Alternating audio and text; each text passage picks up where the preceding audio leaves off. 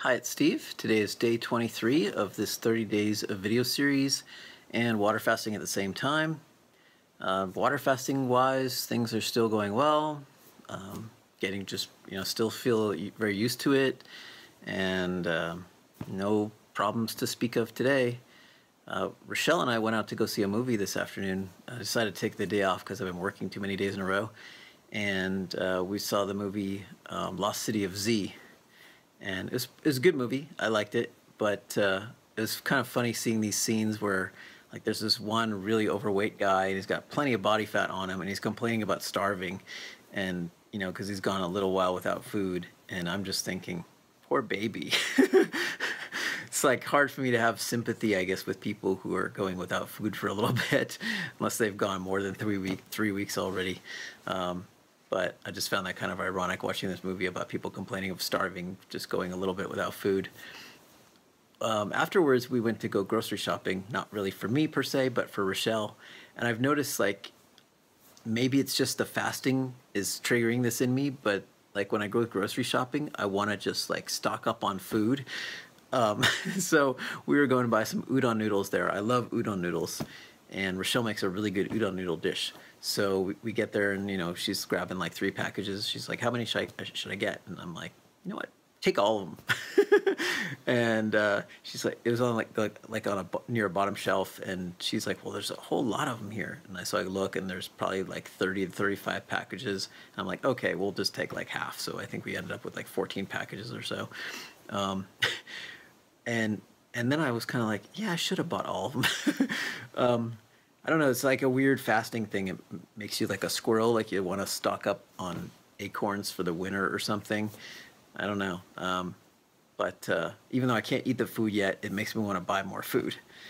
So I don't know if other people fasting have had that experience, but it's some kind of weird impulse. Normally, I'm not like that.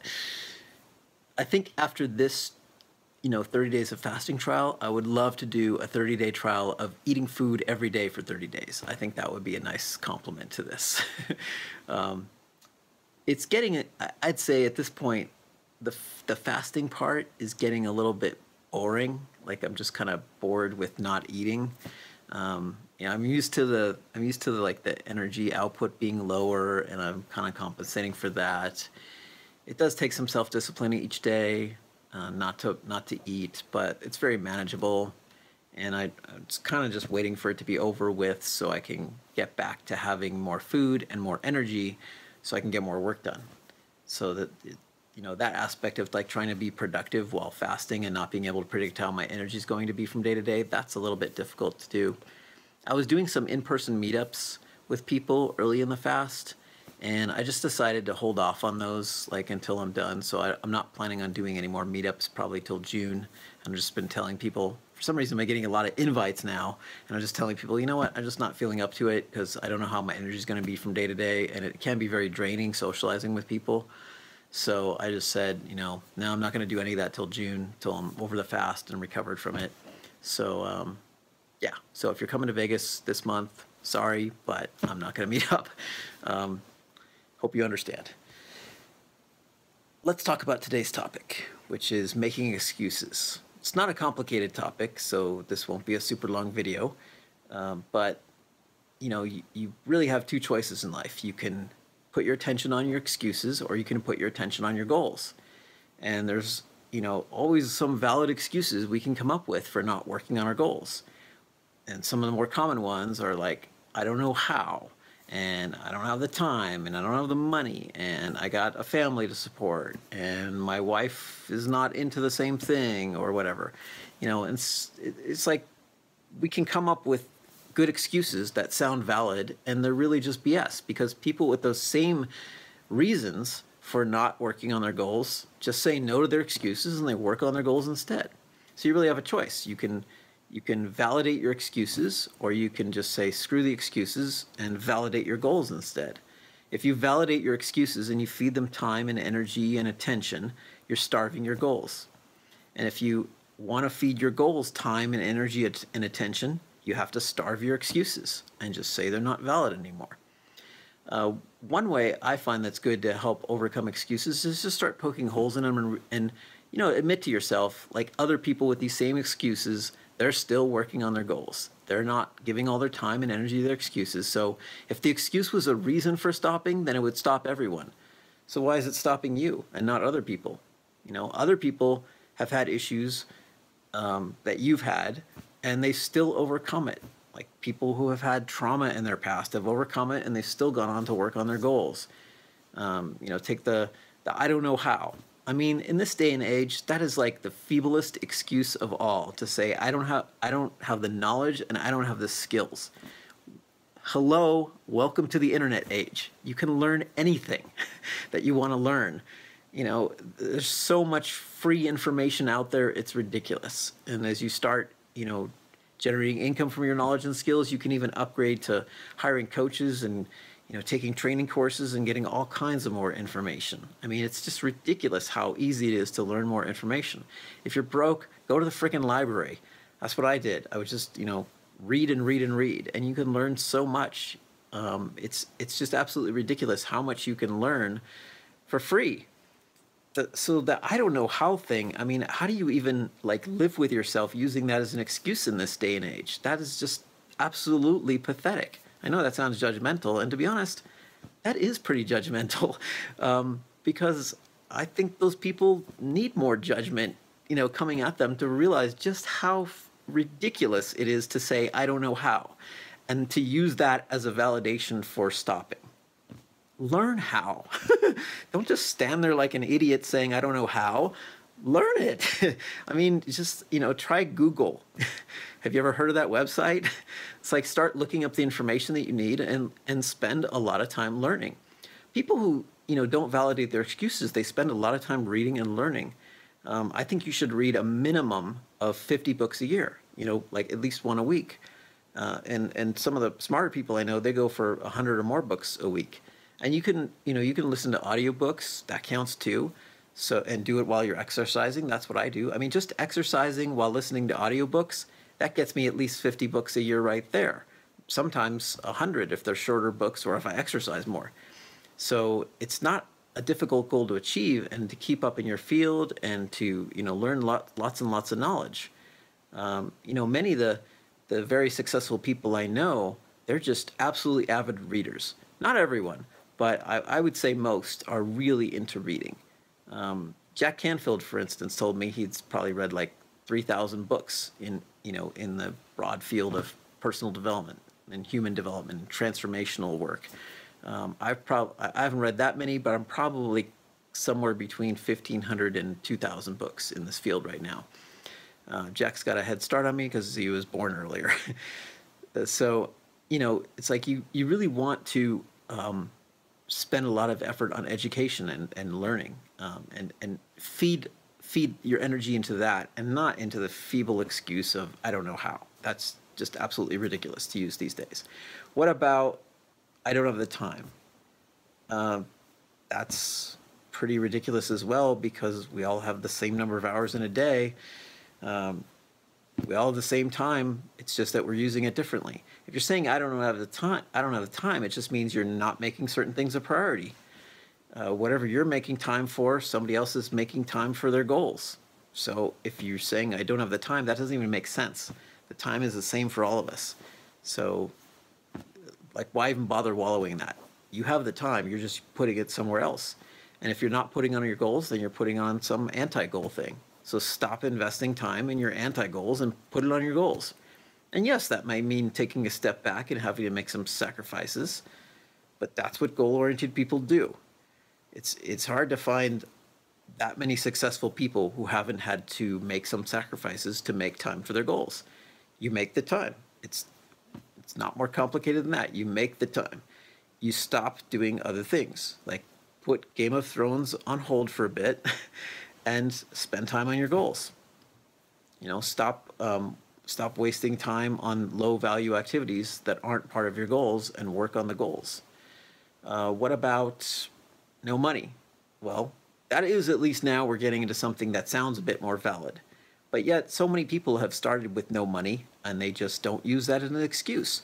The no money thing is a bit of a trap, because you're acting like it matters. You're acting like that's a reason not to stop. That's a reason not to pursue your goals. But for people who are very goal oriented, not having any money is just the opposite of that. It's not a reason to stop, it's a reason to go. Like, I don't have any money. Well, maybe I should set a goal to earn some money. That would be a good place to start. And it's like, work on that. Don't use like the wallowing in, scarcity as an excuse to not take action. Let it be just the opposite. Let that pressure you to take action. Let the fact that you're, wanting to move into a more abundant lifestyle, more abundant situation, motivate you. Let that be a positive thing. That's again, it doesn't make any sense to use that as a reason not to go. It's completely the opposite. It's a reason to take action if you want to lift yourself out of that situation. And there's so many businesses and ideas you can pursue today for very inexpensively. I mean, my current business, I started with my total investment in it was $9. That was it. And that $9 was to register the domain name stevepavlina.com. That's all the money I had to spend on the business in order to like start generating income from it. So I didn't spend any more money on it than that. I already had a computer games business at the time, so I was able to, get free web hosting on the same server. But if you're starting and you have to have the web hosting cost too, I mean, hey, that's a few bucks a month for, just a starter web hosting package. It's not that expensive. So probably with the money you have in your wallet, you can start a business and have it going for a year. Then you just have to use your creativity to get it off the ground and start finding ways to generate income. And that combines with that first excuse about not knowing how. It's like, you can, mix these excuses in your mind and create this package of validation for not taking action, but it just doesn't hold water. Again, people with those same valid excuses just don't validate them. They just say, hey, I'm going to learn how, I'm going to make the time, and I'm going to earn the money. What about having a family to support? Well, what about having a family that supports you? Why don't you ask your family and say, here's my goal, I would like your support. And if they say no, well then say, okay, well then I'm not going to support you. I mean, what kind of family is that? If you have a loving, caring family, shouldn't there be a sense of mutual support? How is it a family if the support is only flowing one way? You say, I'm going to support you guys and I want you to support me in achieving my goals too. That's a family. Where it's like just draining you and going only one way. That doesn't sound very family-like to me. I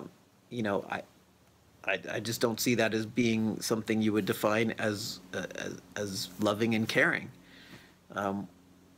It's like like that reminds me of that character from the original Total Recall movie with Arnold Schwarzenegger in it. The guy says, "I got 5 mouths to feed." And, if that's like your mindset, well, hey, they can go a few weeks without food. Okay, maybe not, but they probably could.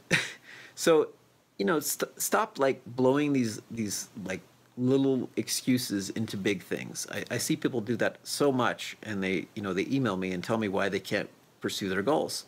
And my response is like, if you say so, but other people are doing it. It's like you choose where you invest your energy. You can invest in the excuses or you can invest it in your goals. And life is pretty unforgiving about that.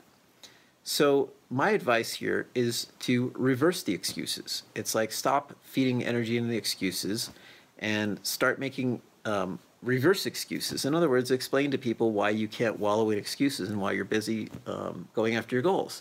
So instead of saying, I don't know how or whatever, and people ask you to do trivial things, just say, I don't have time for trivialities. I'm busy learning. I'm busy pursuing my goals. I'm on a mission. Don't bother me with trifles. Or just say, this isn't a priority for me right now. Say, I don't have time for a job because I'm working on a business or I'm working on some more important goal. I haven't had time for a job in more than a couple decades. It's like, how do you get the time to pursue goals? Well, you don't have to have a job. Is one. And a lot of the most interesting people I know don't have jobs. And even if they're not that financially abundant, they all seem a heck of a lot happier than most of the employees I know. I mean, something the stat is something like 80% of employees don't like their jobs. So, you know, their time is just feeding into some non-goal, some anti-goal, something they don't want. And it's totally a matter of choice. And you know, you can tell people who want to drain your time and energy just saying, hey, if you don't want to support me in pursuing my goal, or you don't think I should do this, then don't expect me to invest much in a connection with you. Because why would I bother? I'm going to invest more in people who are supportive of me and helping me with my goals. That's where my focus is. So you can either get on board with me or just stay out of my way. Yeah, it sounds a bit harsh, maybe. It sounds a bit unforgiving.